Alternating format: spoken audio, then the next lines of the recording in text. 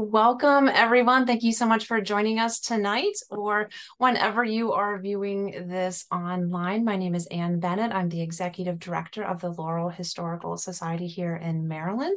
And I am joined with several of our staff members, Abby Carver, who's our Outreach and Education Coordinator. We also have our museum administrator, Genevieve Hernandez, and they're all going to be helping out behind the scenes to monitor the chat and the Q&A.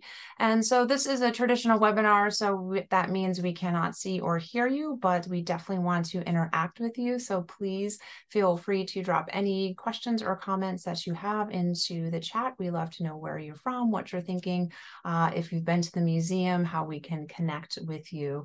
And if you have any questions about the presentation as we go along, drop those in the Q&A. That way we can filter it as we go through our evening tonight, and we'll be able to answer your questions toward the end of our program. So our speaker tonight, I'm very excited to introduce, is JP Hodnett. He's the paleontologist and program coordinator for Dinosaur Park. It's part of the Department of Parks and Rec for the Maryland National Capital Parks and Planning Commission from Prince George's County. And it's also featured in our exhibits. So if you head down Route 1 South, pretty soon you'll get to the Conti area and you'll be in prime dinosaur land.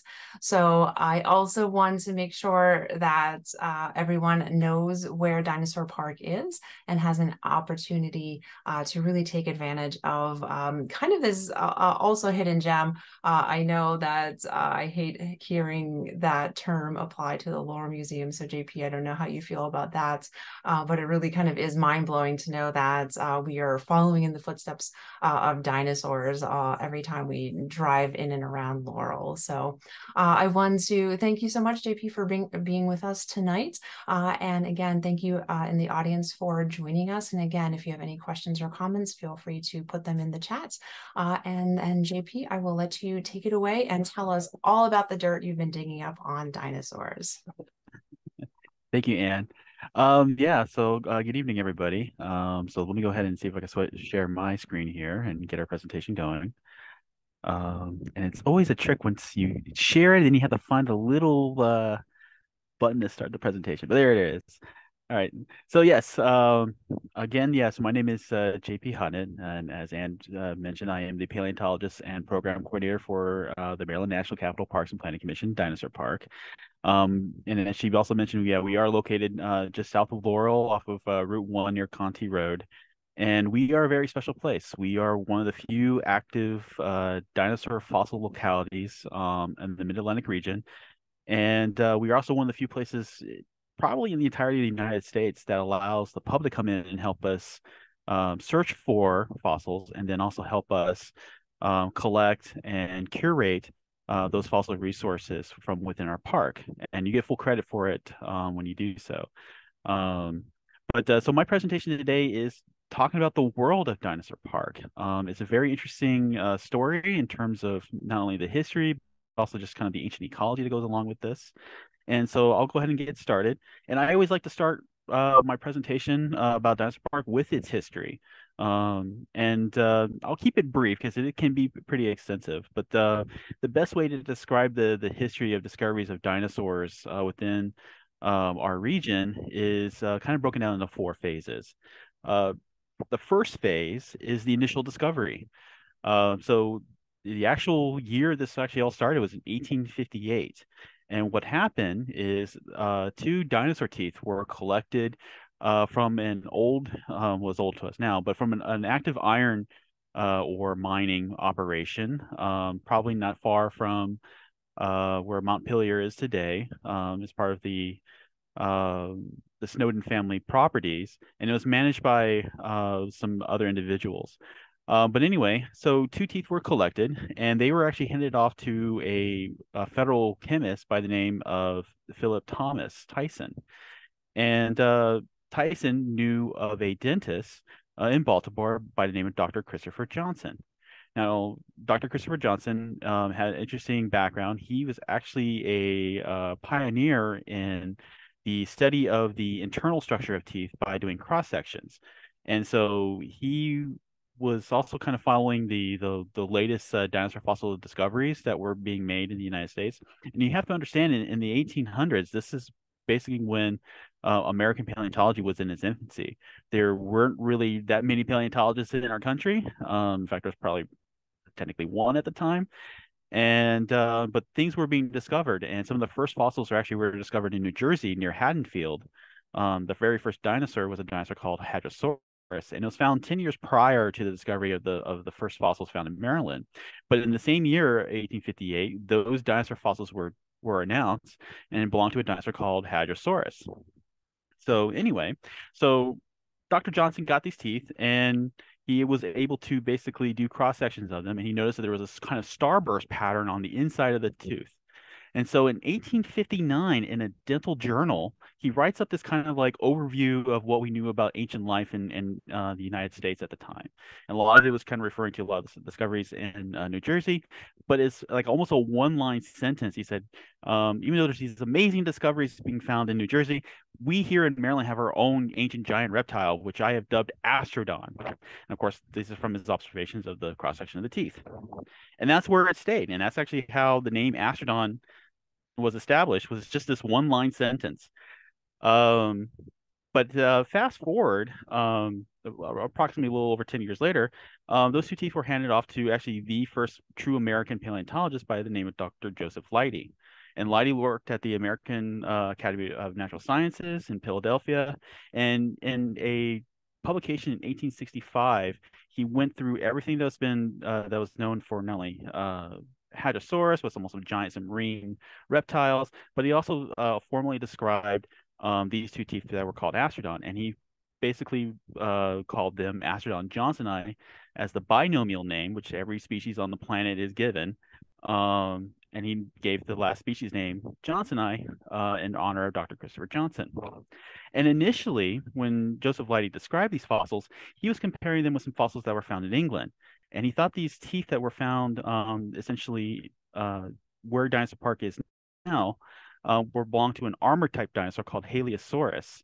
And that's kind of important to remember for the next phase of our history here. So in phase two, this is what was also known as the Bone Wars era, because at this time, two more prominent paleontologists had this professional rivalry, trying to outdo each other in terms of discoveries. And their names were Othniel Charles Marsh, which is very important to our story at Dinosaur Park, and another paleontologist by Edward Drinker Cope. So a little background on Marsh. Marsh was a paleontologist at Yale University. He basically got his uncle to build what's now known as the Peabody Museum, which is a historic but also world-class natural history museum at Yale University. And Edward Cope, he was actually with the Academy of Natural Sciences, and he worked with Leidy. He also worked at the University of Pennsylvania.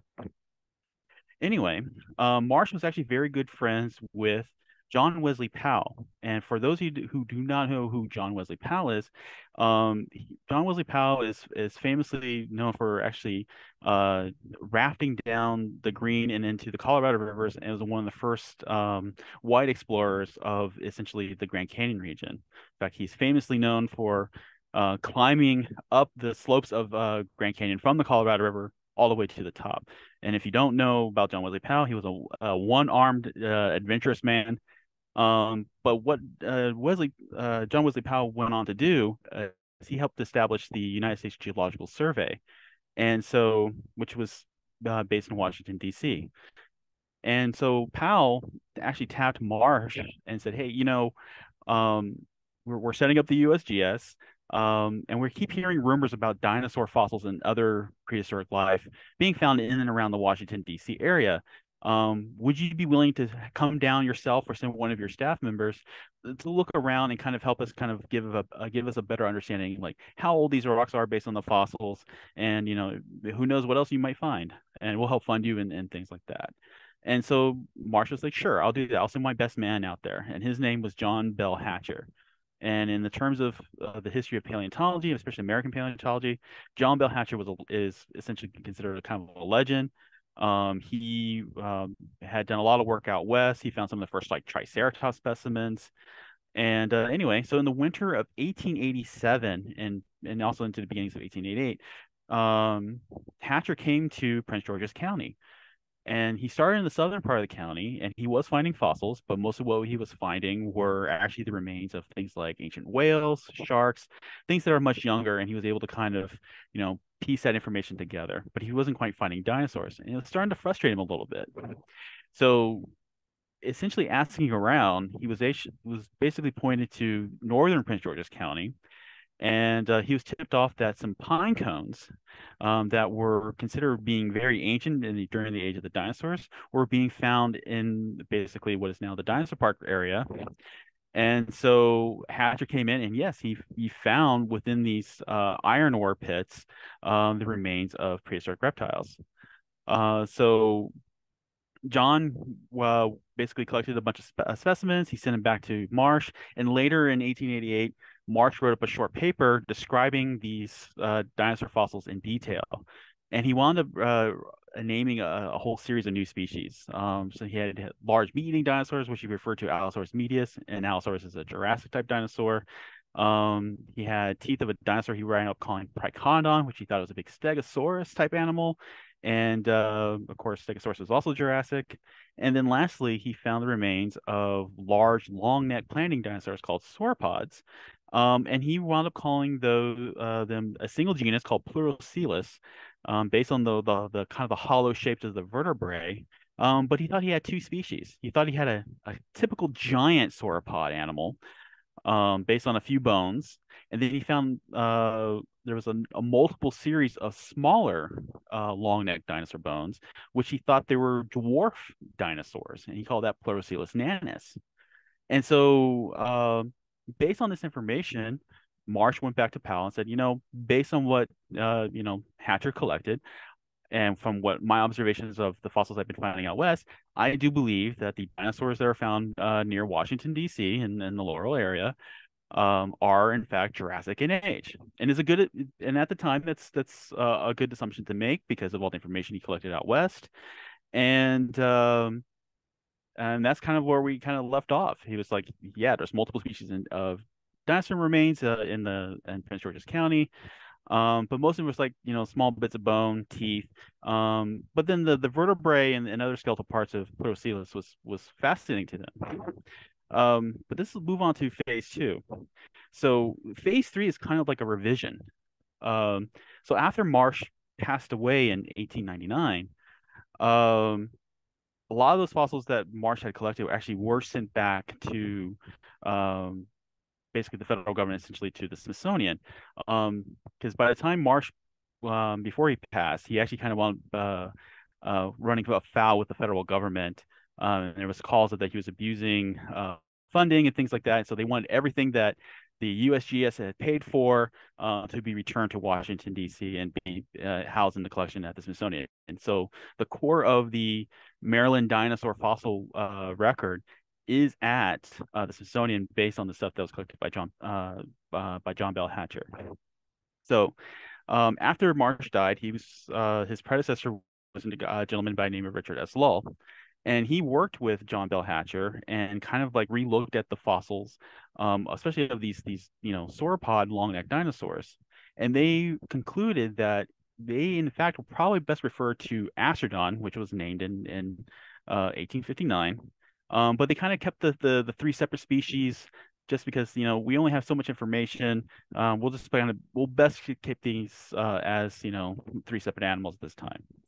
But at this time, also Lowell in 1911 describes some foot bones that he thought were from a small plant-eating dinosaur, kind of like the dinosaur version of an antelope. And but it wasn't until the 1920s, however, that the curator of fossil reptiles at the Smithsonian, Charles W. Gilmore, relooked at everything that was collected from Maryland and kind of made some revisions. So he looked at the Astrodon fossils and he said, I think these are actually a single species. These are all should be referred to Astrodon as Astrodon johnsoni. And this little plant-eating dinosaur that Lowell described actually were the remains of an ostrich-like dinosaur. And the funny thing about those ostrich-like dinosaurs, they are only known from the Cretaceous period. And so Gilmore proposed that all the fossils that were collected from Maryland in northern Prince George's County were in fact Cretaceous in age. And I'll go over about the timeline in a minute and what is important because the Jurassic is older and the Cretaceous is a little bit younger, so it kind of helped things kind of, shift around. Um, but then it goes into our next phase and next and final phase, which is we're still into this day.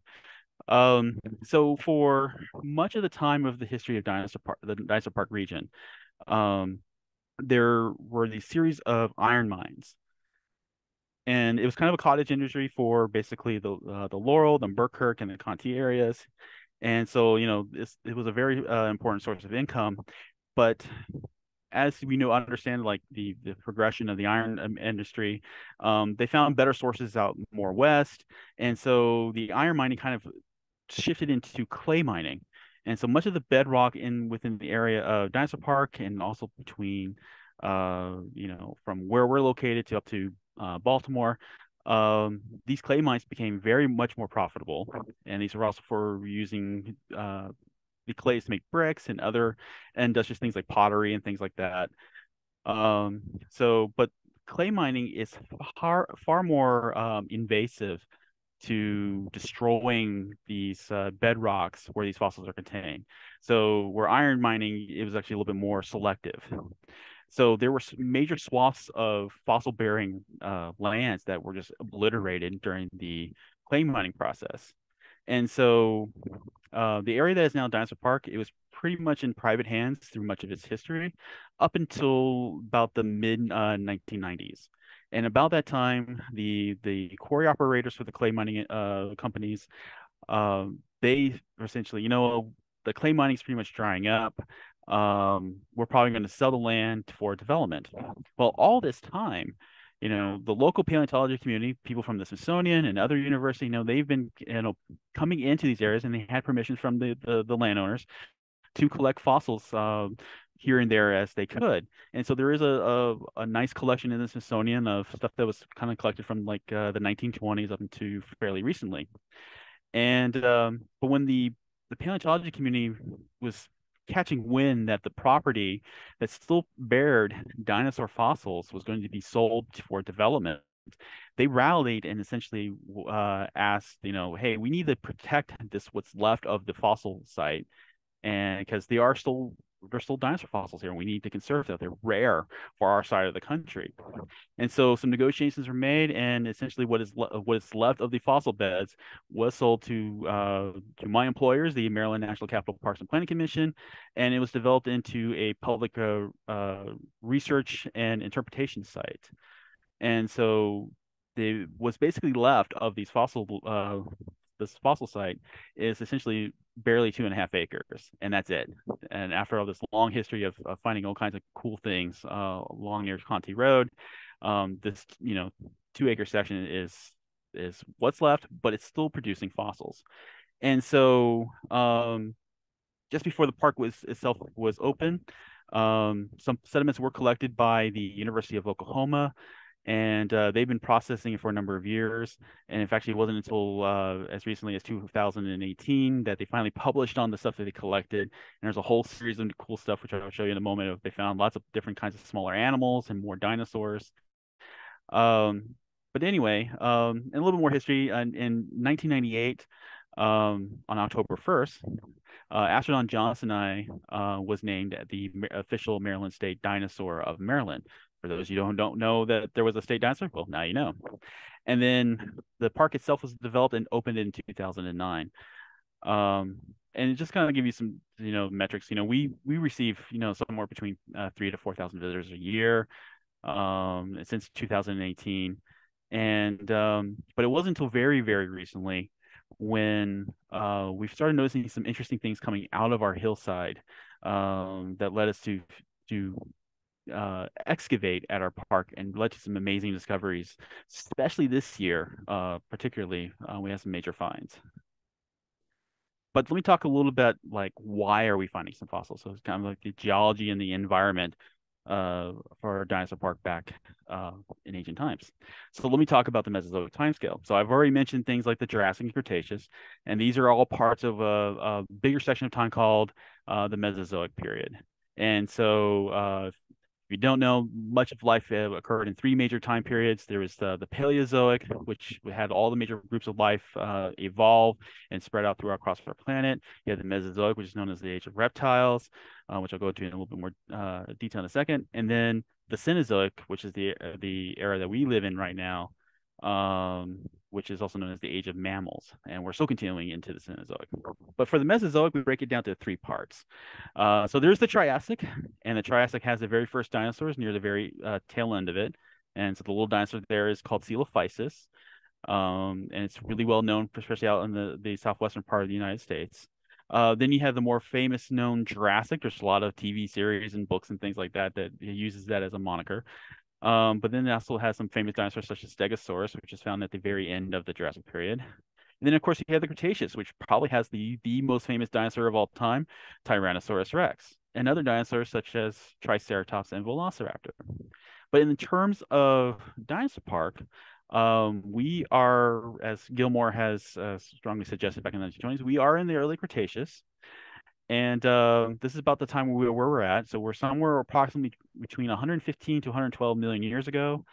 To put that in perspective, that is 50 million years older than Tyrannosaurus Rex and Triceratops and Velociraptor. And for more scientifically, specifically, we're known as the Aptian-Albian transition, which is a major point in time with some serious transitions in terms of the dinosaur faunas were starting to occur. So some of the animals that we've had during the early Cretaceous were kind of remnants of things you see in the Jurassic, long-necked dinosaurs, armored dinosaurs, and big non-Tyrannosaurus Rex predators. But then you start to get the ancestors of the things we would be more recognized of, things like Velociraptor, ancestors to Triceratops, and ancestors to T-Rex. In terms of the global perspective of the early Cretaceous, especially in North America, this is where North America was essentially kind of starting to take its more modern shape. It was more of an isolated landmass, so there might have been some island connections between Asia and Europe.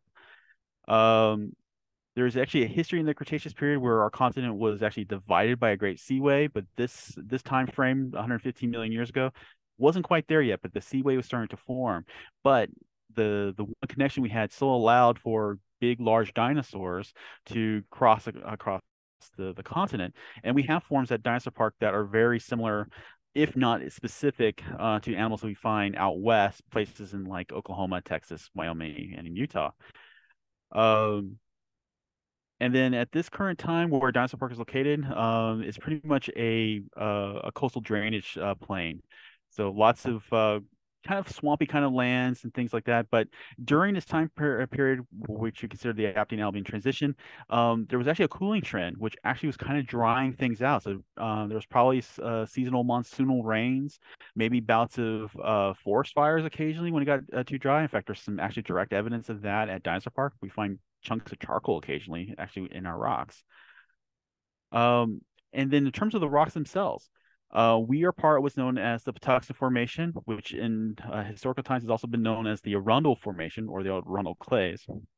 In terms of the larger stratigraphic story, the Patuxent Formation is part of the lowest member of the Potomac Group, which is a expansive series of rocks that stretches all the way from northern Virginia and all the way into southern New Jersey. And they usually consist of largely clay, sands, and ironstones.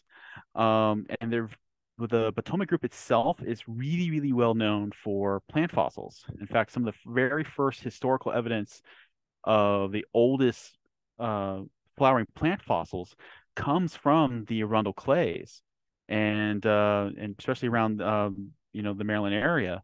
And so we kind of owe part of our history of flowering plants, because our diet is based on flowering plants, to this time period during the early Cretaceous. And there's still some debate whether what we call the Arundel clays is a distinct formation or member of the Patuxent formation, or is it just a kind of a facies that kind of pops up here and there over time, just because of whatever the environmental conditions permit. But this is what Dinosaur Park used to look like 115 million years ago. Again, it's a coastal drainage. This is actively slow-moving, flowing waters dumping into the ancient Atlantic Ocean. the best way I could probably describe the as a living analog to this environment, I would highly recommend you guys take a trip to the Patuxent River Park, which is actually part of our Parks and Planning Commission area. It's a perfect analog to what this environment was like. So this is a river that's slowly moving out towards the Chesapeake, and it's fully laden with fine grained sediment, which would deposit down to be clay. And anyway, so these drainages back 150 million years ago, they were lined with sequoia woods and cypress. So it's very, very tall trees. Of course, there's all kinds of interesting creatures that lived in and out of the waters there. So there's for a whole variety of fish, turtle, crocodiles, and then of course all a variety of different kinds of dinosaurs. But what the park represents itself is the bottom of this river. So all the sediments that we see at the park, which are naturally occurring, is basically what the river has basically dumped its load and continue to float on. Um, and this is what the park essentially looks like. It's a lot of our visitors who come out to our park during our non-public days, they kind of see this kind of clayey hillside, and a lot of them are kind of like, "Well, this is it." It's like, "Well, yeah, this is it," and it's rich in fossils. Um, the middle picture in the lower section row there kind of shows what the surface is like. So there's lots of pieces of ironstone, which is the orange rocks you see there. There's clay, which is the gray. But where that finger is pointing at is a tiny little white crocodile tooth. So people expect when they come to our park to see these like massive bones just eroding out of the hill. That's not quite what we usually see there. A lot of times what we see is just fragments, and they usually will blend in into the sediments themselves. So the picture on the lower right there is actually a chunk of bone eroding out, and there's kind of a squash penny for scale there, and that's has been typically what we've been finding at Dinosaur Park. Tiny little teeth and bits of bone that, if we are lucky enough to, after it rains, we can just pick up. And the rain is very important for us because the bedrock being clay, it's easy, it washes away, leaving behind like the ironstones and the fossils for us to pick up. And just in terms of local stratigraphy, and this is a obligatory thing I have to do as a paleontologist, I have to show you how rocks look like in cross section. There's three major types of clays that we see on site. There's a whitish tan gray clay that you see at the very base of the hill. It's hardly has any kind of fossils in it, or even barely even has ironstone really. And then there's this dark gray band of clay, which we're now trying to figure out more of the environment by its chemistry right now, with some help from the University of Kansas. Anyway, this is the section that's just loaded with fossils. So we find carbonized wood, we find basically the molds and casts of invertebrate animals like snails and clams, lots of vertebrate fossils in terms of teeth and bones and other items. And then there's a tan clay that's just above that, and at the very base of it, we can still find bones and fossil wood. But when you get higher in that, so far we haven't found much more up in section from this site.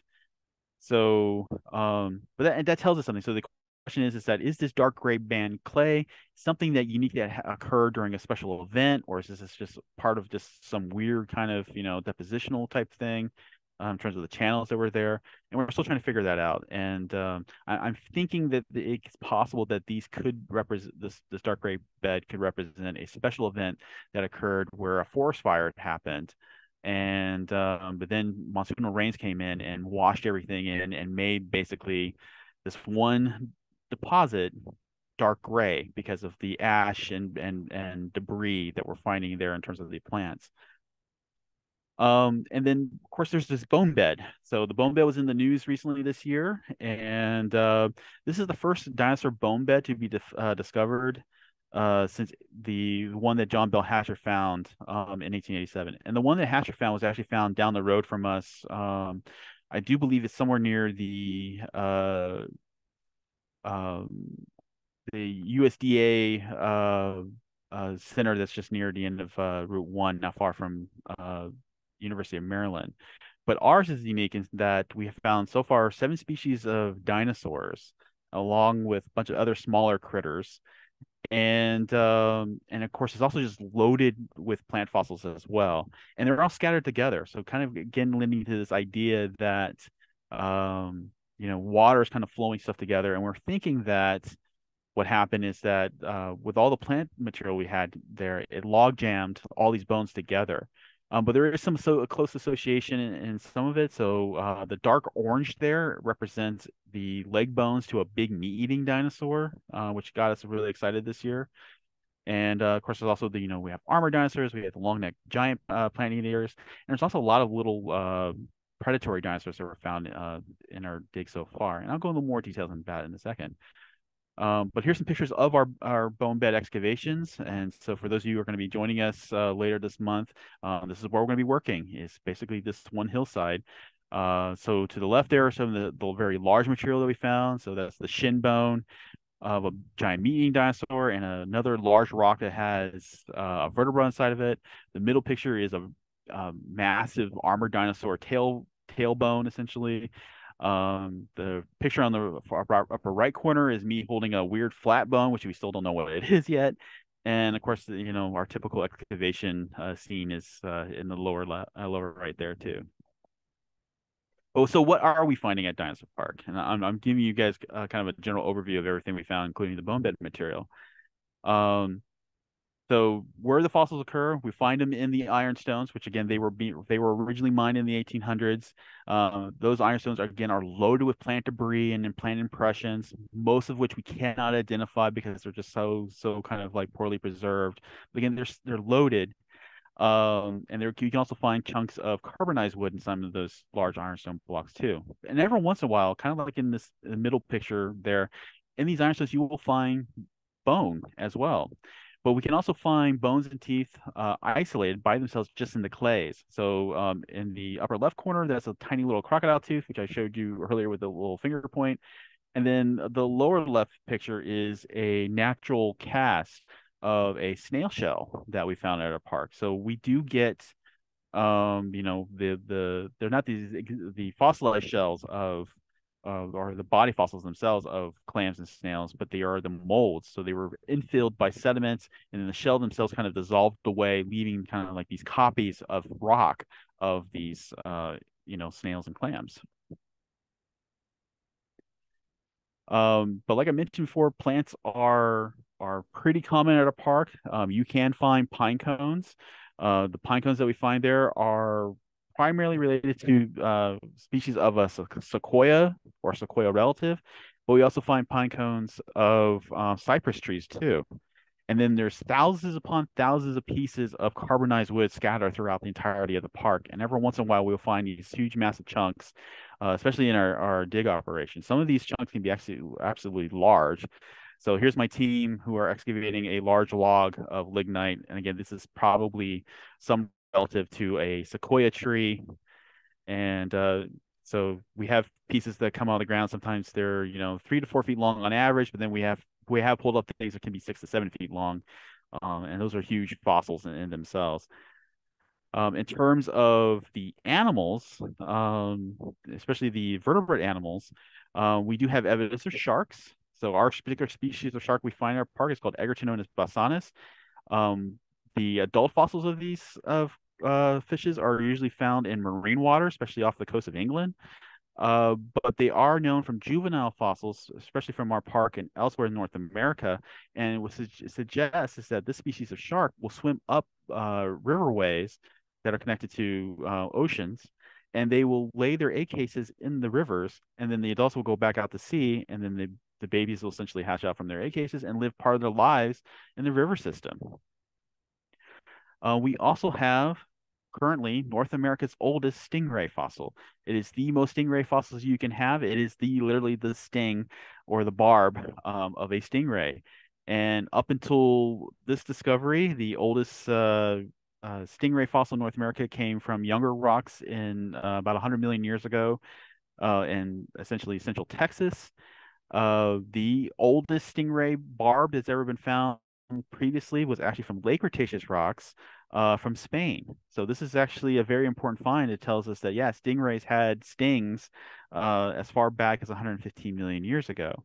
The very oldest stingray fossils actually do come from, I believe, Portugal. There's just a few series of teeth. But in terms of stings, ours is the oldest on the planet right now, and we currently have the oldest North American stingray fossil. But unfortunately, I cannot tell you more than that. Apparently, all stingrays have basically the same structure of sting on their tail. They really don't vary. So we can't tell you what family of stingrays they come from, just from a barb. So, but I'm hoping to publish this on the specimen by next year. There's all kinds of varieties of bony fish. So we have bowfins, which you can still find in our native waters to this day, but our particular species is an older type that went extinct during the Cretaceous period. We find gar-like scales, but it comes from a relative of a gar, so it's not a true gar.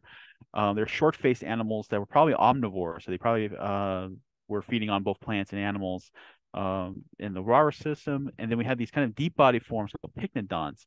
Now, what's funny about pycnodonts, they usually are marine fishes, but some have been found in kind of brackish to coastal freshwaters. And so we have these funny little crushing teeth that form these little divots, which is something you only see in fish. Speaking also fish, we also have lungfish. This is one of my favorites. For those you don't know, lungfish are still alive today on this planet, but they are now extinct in North America. You only find them alive in places like South America, Africa, and Australia. And we now know we have at least two species of lungfish uh, occurring at a park. We have a giant form that could have been about somewhere around 6 feet long called Ceratodus kranzi, and then we have a little guy we call Ceratodus texanum, which has been known originally from Texas, but we now have a record of it in Maryland. And then getting a little closer to land, we do have evidence of an amphibian. We're still not quite sure what kind of amphibian. It's just a single vertebra that was serendipitously collected from our park, and either come from a frog or a salamander. They're not distinct enough to really say which is which yet. So, but we do know we have some sort of amphibian within our waters. There is lots and lots of turtle fossils to be found in our park. At least we have identified three different types. So we have this one animal called Arundel immies. Arundel immies is known from actually more complete material, including a skull. And originally, historically, it was called an animal called Glyptops, and Glyptops is a Jurassic turtle.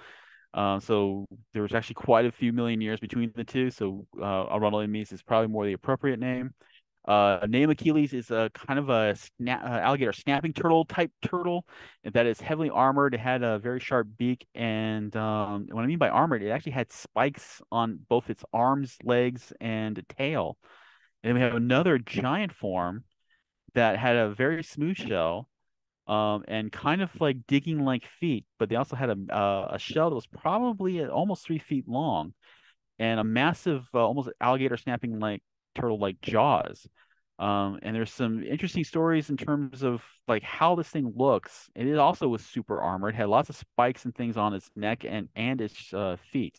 And it's from a specimen that was collected from the late 80s from the general region of the park before the park was a park. And we think it was probably something kind of like what we see in Amazonian river turtles, probably live in the river channels and things like that. Um, but it may actually be related to things we find in the fossil record from like Australia and in Africa. Uh, so we'll have to work on that one a little bit more. But when you come to our park, especially when we are excavating, turtle shell tends to be just very flattened bone. So these are just shell segments from probably Arundel immies. But this is usually what we find in the field. They're kind of clayed over and well covered, adhered with clay. We do have a series of different types of crocodiles. So these are two of the larger forms. We have one called a gonifolid, which they somewhat resembled like modern alligators and some other crocodiles. Their teeth are the most common animal fossil you will find throughout our park. So it's not dinosaurs that we find most often, it's crocodiles, in all honesty. Then we have a giant form called a phyllitosaur, and phyllitosaurs are some of the biggest crocodiles of all time. Based on the fossils that we found in our park, the largest that we know of so far is probably was around 25 feet. And they tend to have very narrow cone-shaped teeth for catching fish. Um, and then we've been excavating some out of our excavation. So the picture on the left is a phyllitosaur tooth, a very large one. And then that is Cody Ewing, who's a army photographer who volunteers with us, and he's holding a gonifola tooth that he found in our excavations. So we've been finding some isolated crocodile teeth in our digging sessions. But then we also have some really, really tiny crocodiles. So the one on top is an animal called Bernasardid. They had very special crushing teeth, and they probably ate snails. That was probably one of their preferred diets. It's been proposed that these little crocodiles with the crushing teeth ate lots of little gastropods. But then we have a tiny little, more predatory type of crocodile. In fact, their teeth are almost dinosaur-like. They were probably terrestrial, and they're house cat size. So they probably were running around chasing little rodent-like mammals, early mammals. So like this particular one is an animal called an Apatosaur, and it's chasing a little early mammal that was kind of like the Cretaceous version of a guinea pig. We have some evidence of flying reptiles, so we call pterosaurs. We have one isolated tooth, so we have a tooth form occurring at a park. It just doesn't, this particular tooth does not look like anything like a crocodile or a dinosaur. It has all the hallmarks for a pterosaur. And then this is so far as the only evidence we have for pterosaurs right now from our park. And of course, of the mammals. So what's really fun is that the animal in the upper left is called a Rhinoconodon. It was one of the first mammals to be described in the, if I believe, in the early 2000s or late 1990s. And it's from a nearly complete jaw, and the jaw is not much bigger than my thumbnail. So if you look at your own thumbnail, that's how big the jaw is. But they were able to X-ray and CT scan it. And what's amazing about this little guy is that his teeth are very much like you see in active carnivores, especially like modern carnivores like wolves. And so this little mammal was probably running around eating other creatures. In fact, there's evidence of its relatives actually eating baby dinosaurs. And then the little guy in the lower left is an animal called a Agrilames, and it's only known from a single tooth that's about the size of a grain of rice. And that again, it was found serendipitously at our park. It belongs to a group of mammals called multituberculates. And multituberculates, they went extinct just after the age of the dinosaurs in the early Cenozoic.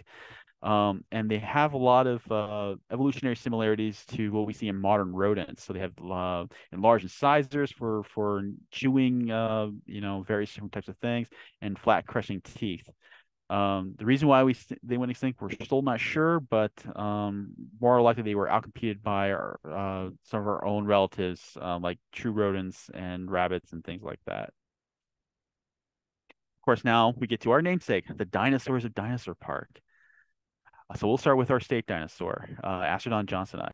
And again, just to reiterate, most of what we know about this dinosaur is from juvenile remains. And so from the bone bed that John Bell Hatcher discovered in 1887, they found enough to kind of give a rough reconstruction of what this thing looked like. Most of the juvenile fossils of Astrodon, they're roughly the size of an animal that would have been about the size of a Shetland pony, so not very big at this stage. And then adult remains of Astrodon are extremely rare. Most of what we find are a few limb bones and isolated teeth.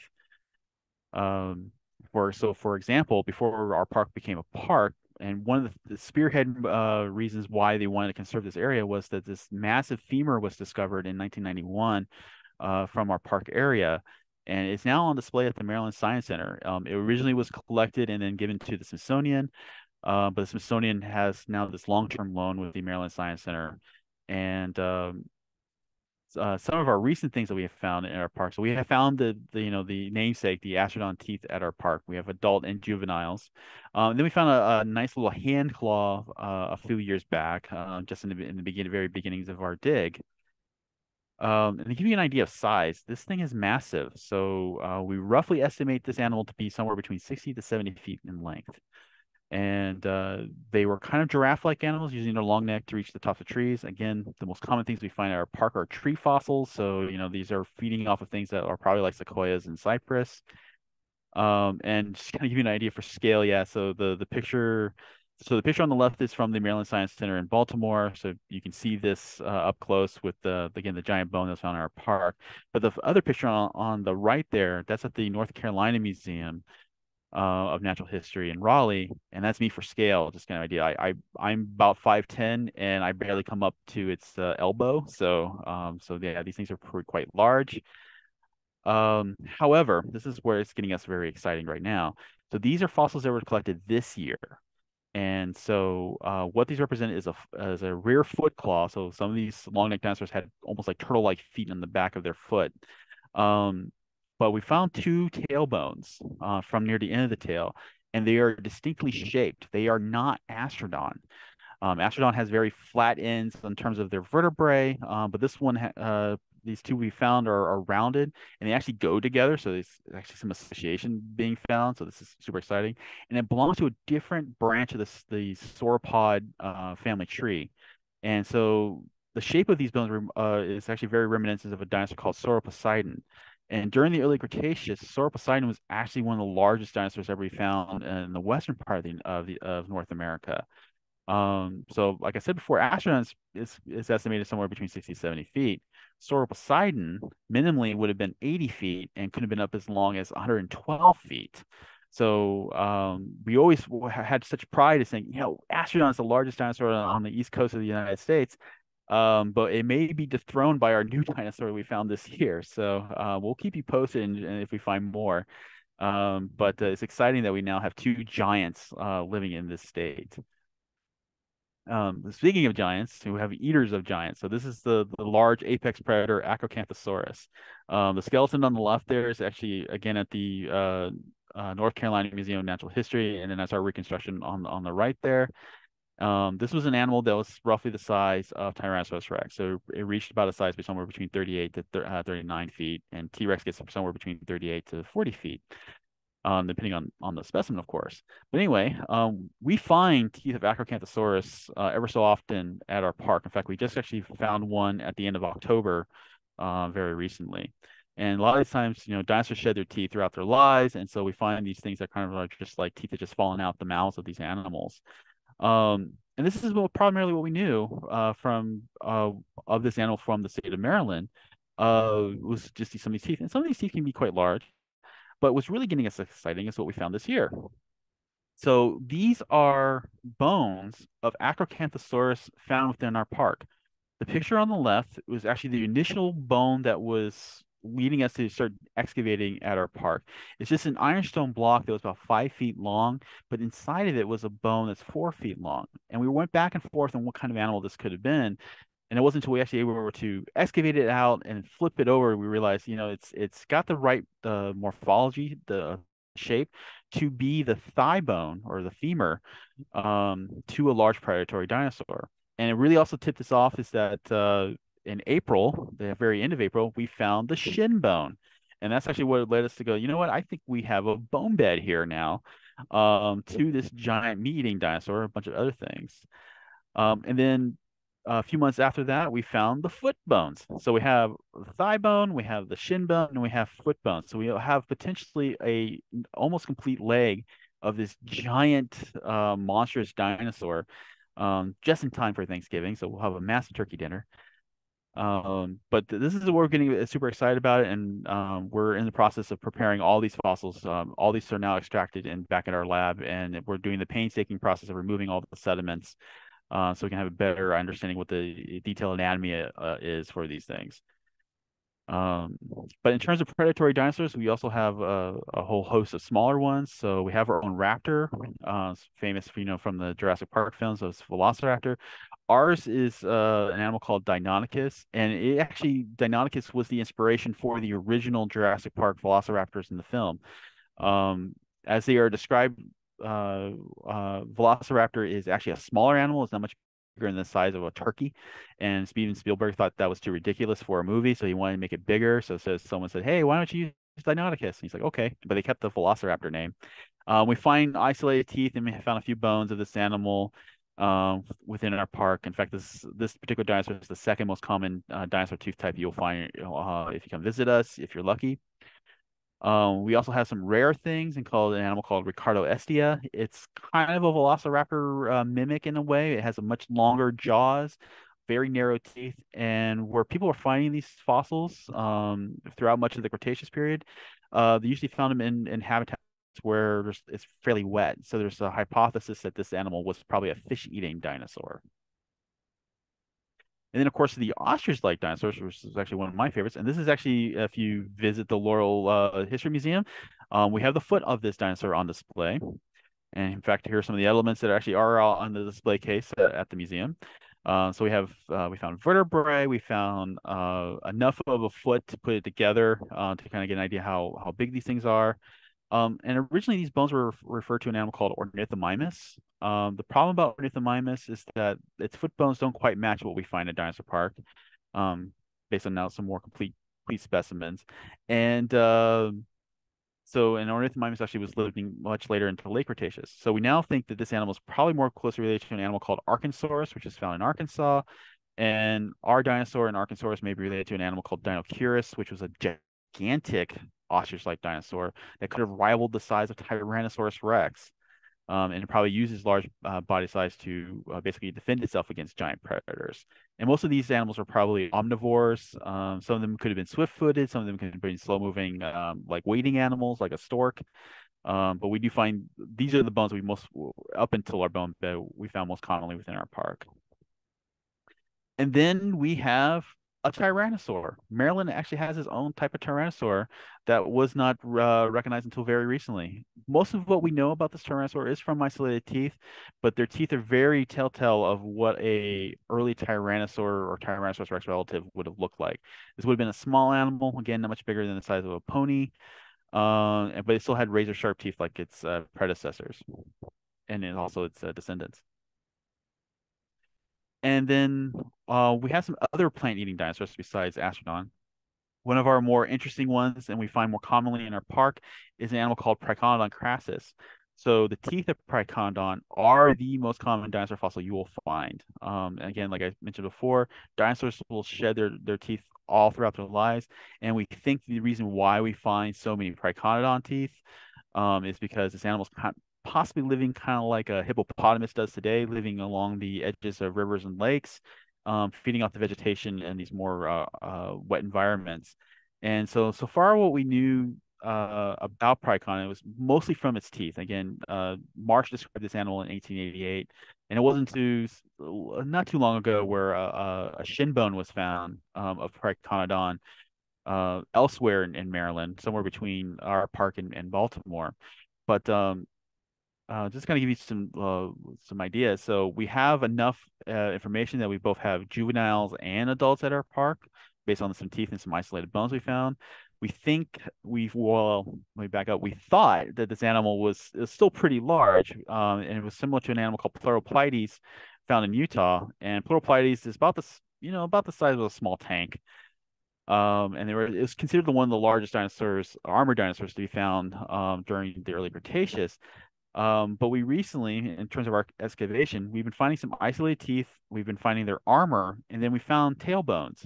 And the tailbones for this armored dinosaur got us extremely excited because, again, body fossils that was not teeth were extremely rare for this animal overall. But when we started showing pictures of our tailbones to people who work on these armored dinosaurs, they got super excited. And then very recently, a few weeks ago, I was able to take actually one of these specimens to a professional meeting and actually show these, specialists on armored dinosaurs this thing. And they're like, oh my God, this thing is absolutely ginormous. We were originally thinking this animal got to a maximum size of 30 feet. And then when we showed this fossil to, especially the one in the middle, to one of these specialists, he was like, no, no, no, no. This thing is probably somewhere closer actually to 40 to 45 feet. And again, just to kind of remind you, Tyrannosaurus Rex barely gets to 40 feet. So here is an animal that's spiky in armor, probably lived like a hippopotamus, that was larger than a Tyrannosaurus Rex. And that just blows my mind. So we're super excited. So we're going to be, again, working on cleaning all the rest of these fossils up, and we'll hopefully have a more information as we excavate and continue our research. There's some other plant-eating dinosaurs. In fact, we even got more evidence, confirmation that we have these things. There's an animal called Titanosaurus, which is again kind of like a dinosaur version of a deer or an antelope. They weren't exactly gigantic, but they were herbivores and they were everywhere. Most of what we knew about these animals originally was just from a few isolated teeth and some vertebrae, and we just now getting some confirmation we have more in our collection from some specialists looking at our fossils. But also excitingly, we have evidence of early Triceratops relatives, so these horned dinosaurs. Ours are kind of on the small side. They're probably one much bigger than maybe like a pug or a small dog. And what's fascinating is actually the history from our park of the very first oldest evidence of these horned dinosaurs actually comes from Maryland, from our park, from isolated teeth. And then a skull was discovered a few years back in Montana, which they called a Quilops. And our teeth are very similar to what they found in Montana. So we actually now can tie the two together. So, what we love to boast at our park is that we had the first evidence of the oldest horned dinosaurs in North America first. And then, of course, of all the stuff we've been digging up, we still have our mysteries. And so here's just three examples. So we do find some isolated vertebrae that is either crocodilian, or they could also possibly be some sort of dinosaur, but we're not quite sure yet. It's just a the centrum, which is the part that supports all the connecting parts of your vertebrae, your backbones together. We got some really weird flattened bones that we're trying to figure out what they are in terms of the cleaning process.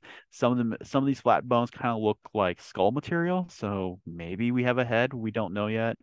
Especially the picture in the lower right there. That almost looks like a jaw from based on some photographs that I've been looking at. It's still too early to say exactly what it is until we actually get the chance to actually clean it up. So this is one of those kind of like stay tuned for more, everybody, as we start processing and identifying these new fossils. And to kind of just wrap things up, I do want to do some promotion. So again, like I mentioned before, Dinosaur Park is unique that we welcome the public to come in and assist us in finding new discoveries. Now, we do sometimes, have people come to a park and they want to do it anytime they come visit. Unfortunately, the way we do this and to kind of maintain crowd control is that we only have special public days every first and third Saturday of each month. They are free, and we always encourage people to come out and also come back to these programs. And it's a 4-hour program. Our time is usually seasonal, so usually we'll do earlier hours around the summer, and then this time of year we're usually doing later hours. But these free programs, you get to wander the site with us and pick up fossils as they've been rotting out. And some of the discoveries that people have made have always blown my mind. Kids in particular are very sharp-eyed, and some of the best dinosaur teeth I've ever seen were made by children. But we also offer private educational programs. So if there's ever if you know people who want to do a field trip to a dinosaur fossil site, think of us. It's only $50 for up to 40 people as a flat rate, no matter where you live. And then we also now offer dig experience programs at our park, and you guys are all invited to actually come out later this month for your very own dig experience for this month. And but if you want to have your own private program, it's just $10 per person. But you only have the caveat is that you have to be 8 and older to participate. And it's just roughly a 3-hour program. And believe me, after 3 hours, you're going to be tired and ready to go home. So, but with that, I will now open it up to questions, and thank you for listening to me. Okay, thank you so much, JP. That was fascinating. And it's wonderful just to know all of this is really in our backyard, and it has been for millions of years. And you're so knowledgeable and passionate about it. So thank you so much for sharing your work with us, and the work of all your volunteers as well. So what I want to do now is I want to go through just a few announcements of what we have going on at the Laurel Museum, but I'll let JP catch his breath. There's also some technical questions in the Q&A, JP. So if you get a chance, look through those and see which ones that you can answer. We are a little over 8 o'clock, but we'll still have the recording and we'll hang out for as long as you want tonight. So I'm going to keep it recording through our announcements, but I'm just going to kind of zip through them. So give me 1 second to switch over and share my screen, and then I'll be right back with you.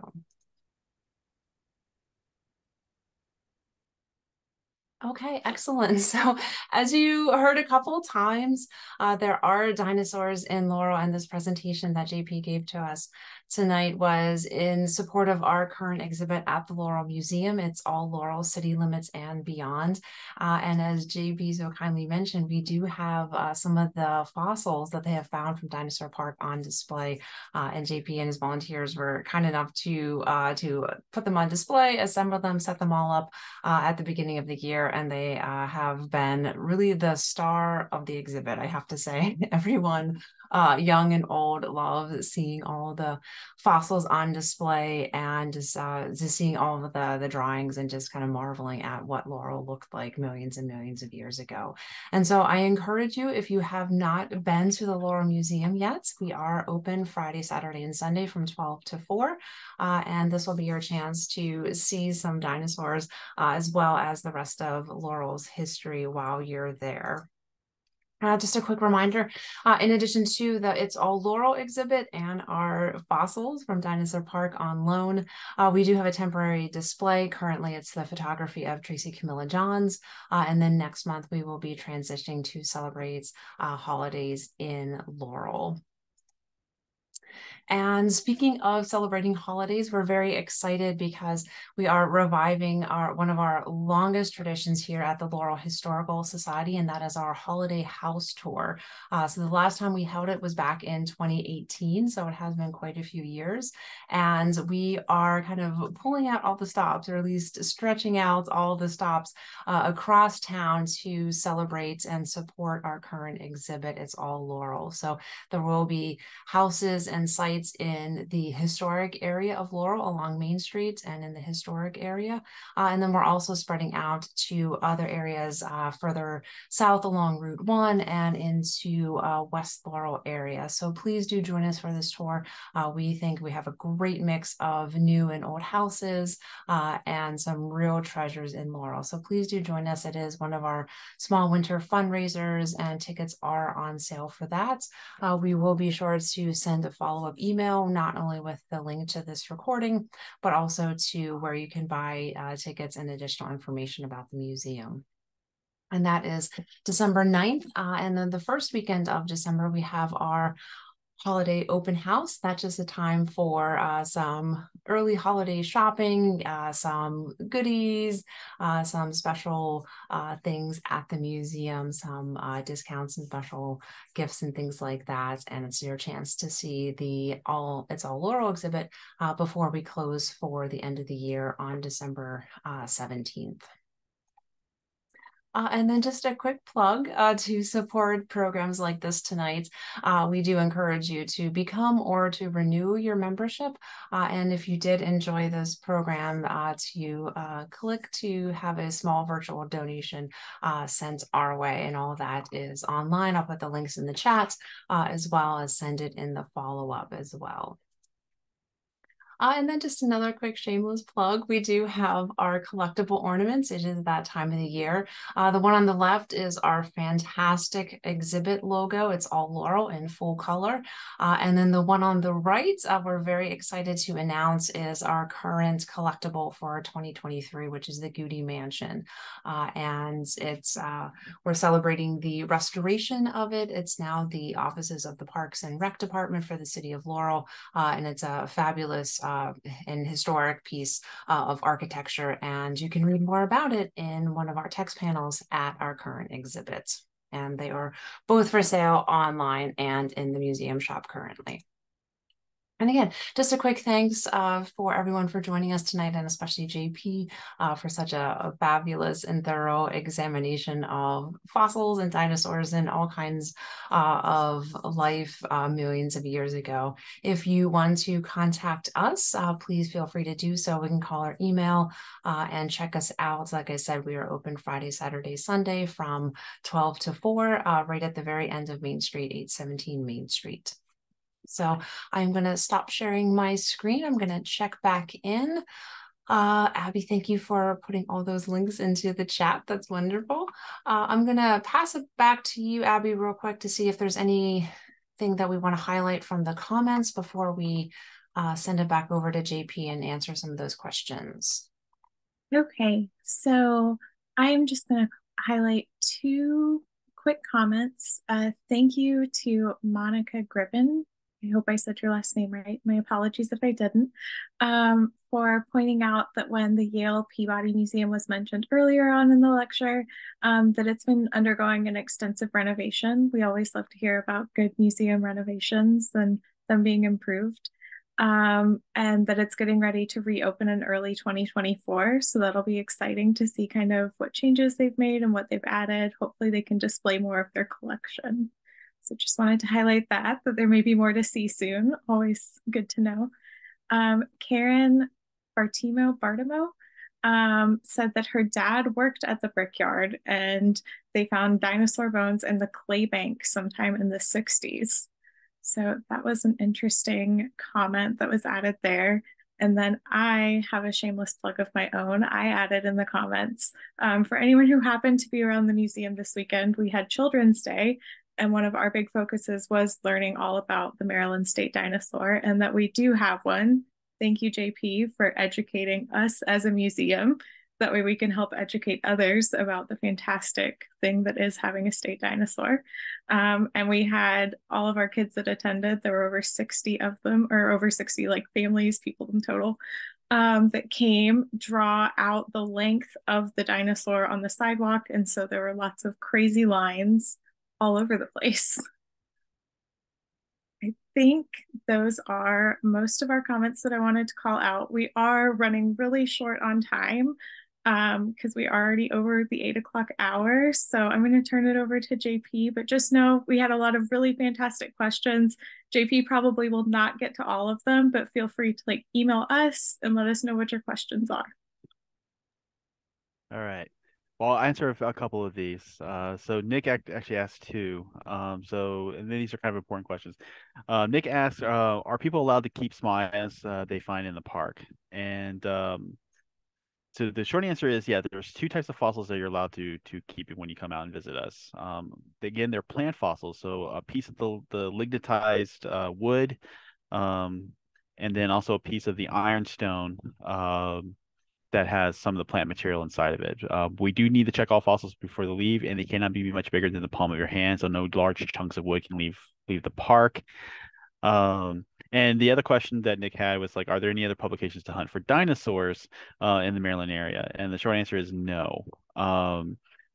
There are no public areas. Most of where you do still find dinosaurs are in private hands or in government properties. And so you have to get special permission for look for fossils in those areas. So what else?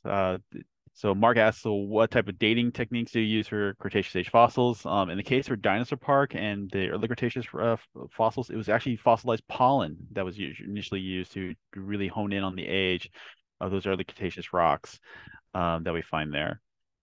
And then so let's see. How do you figure out a tiny fossil belongs to a particular larger animal? Usually by a process of elimination and anatomical comparison. So we will base our analyses on what other people's published works are, and we come basically to the best reasoning we can based on those features of those fossils, the anatomical features. There was a question about, some of the fossils or critters that we reconstructed were fuzzy, and that is based on actual evidence that a lot of the relatives that we have at Dinosaur Park did have feathers or feather-like structures on their bodies, and this is based on much more complete fossils, particularly from the early Cretaceous beds of China. So a lot of the Velociraptor relatives, like Deinonychus, they're covered in feathers. In fact, there's even a Tyrannosaur that is completely fuzzy. In fact, it's not a small animal either. It's quite large. It's called Eutyrannus. And then some of the horned dinosaurs actually have almost like porcupine quills on the backs of their tails, and that's based on an animal called Psittacosaurus, which is a cousin to our native small ceratopsian dinosaurs. Let's see. Not sure what the population density of a dinosaurs are in Maryland. It's hard to say. Well, again, dinosaur fossils are extremely rare in Maryland, so overall, so we really don't know. Maybe our bone bed will figure that out. Did the Snowden slaves find dinosaur fossils during the iron oxide mining process? That's an excellent question. It's actually something I've been kind of trying to research into in terms of the African American contributions to the discovery of dinosaurs within our region. And I'm hoping to actually try to find more names and references and actually in the field notes that were made by John Bell Hatcher. I've been working with and trying to contact Yale University, trying to get some more information about that. And then Matt Carano, who's the curator of dinosaurs at the Smithsonian, he also has some archive information that might help with that story. And then was the iron oxide that Snowden quarried instrumental in protecting the dinosaur fossils? Yes, the ironstone itself is both a curse and a blessing for us at Dinosaur Park. Many of the fossils that we find encased in ironstone keeps those bones, intact, but it is ironstone for a reason. It is hard material to work with, and so you have to carefully chip away the ironstone away from the fossils. And the best way to give a kind of an analogy to it is kind of like trying to chip concrete off of a porcelain plate. So those are yeah, it's a very difficult situation sometimes with us, but then again, sometimes you can find these great crevices in the ironstone that just has like a little gap between the bone and the rock, and it just peels away very easily on some of the specimens that we worked with. So like I said, it's both a curse and a blessing. All right, JP, thank you so much. You're welcome. I'm glad am not the only one that geeks out over stratigraphy and rocks and soil and things like that. So, yeah, as much as I would love to listen, just, have you talk and listen to everything you got going on and all of your research, I think we will cut it off there. Again, if you have any follow-up questions about the museum or about Dinosaur Park, please direct them to us at the Historical Society, and we can always pass them along to JP as well. Just again, plug for our museum and for Dinosaur Park, please support the great research and activity that's going on in the Laurel area. And JP, thank you again. This was a fascinating talk, and I just hope everyone has a chance to come out and experience the whole natural and cultural world around us. So Abby and Genevieve, unless there's anything else, I think I'm going to stop the recording. So I'm just going to say thank you. I will hang out for a few more minutes, but again, enjoy your evening or whenever you're watching this. Thank you so much for supporting the Laurel Historical Society and Dinosaur Park. Okay, thanks.